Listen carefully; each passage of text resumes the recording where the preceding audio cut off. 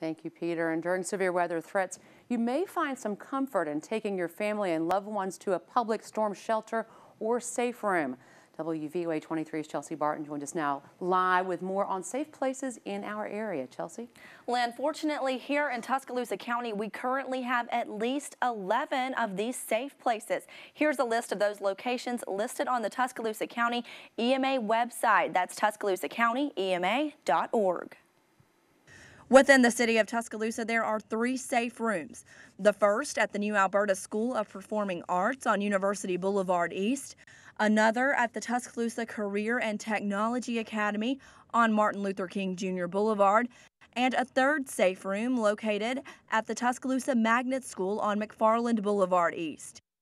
In Ecola, there is 1 storm shelter on County Road 21 near the Ecola Volunteer Fire Department.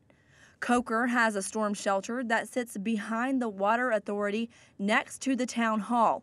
According to the EMA website, this shelter will open as soon as a tornado watch or warning is given for the area. Within the town of Coaling, there are 3 storm shelters.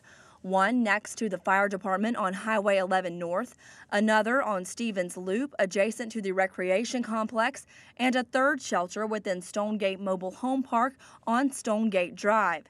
Each Coaling shelter will open in the event of a tornado warning.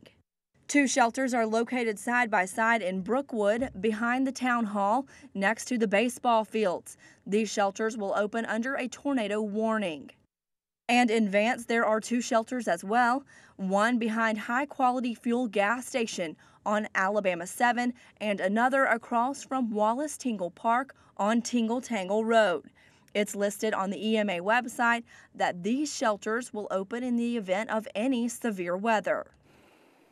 And if you absolutely cannot get to a safe room or a shelter, you may be just fine inside your home or place of work when severe weather strikes. Tuscaloosa County EMA Director Rob Robertson gave us some guidelines today on what parts of your home are the safest during severe weather. He says if you have a basement, that's where you need to be.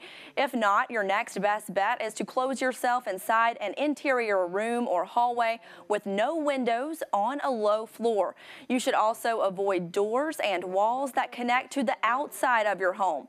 Robertson also has some tips on additional measures you can take to protect yourself during severe weather threats, starting with your head.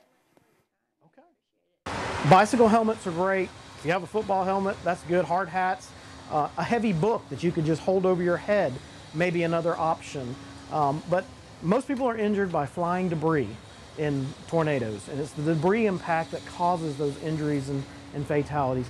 If that were to occur, you know, you're wanting to put as many walls and barriers between you and flying debris.